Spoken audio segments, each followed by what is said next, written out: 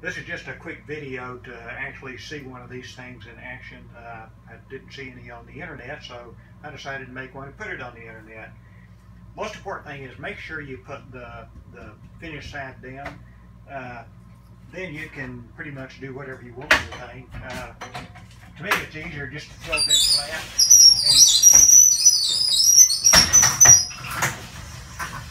and turn it up and then slide it up to your wall.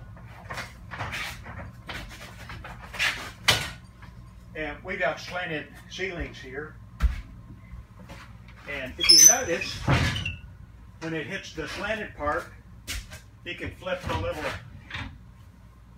side holders down to allow you to get up close to the wall. And then you keep on cranking on it,